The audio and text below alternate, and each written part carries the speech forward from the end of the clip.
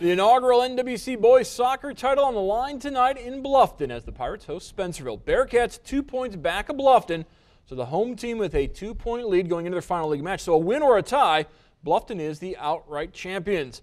Spencerville fans hoping to cheer on their team to victory, but Bluffton up 1-0 early in the second half. Cole Harlow, nice look to Tristan Smucker. His attempt just wide of the cage. Other end of Bearcats, David Wisher, direct kick. Squirts through, but Levi Smith makes the save before Cole Ward can get there. More from the Bearcats. Wisher on the corner kick.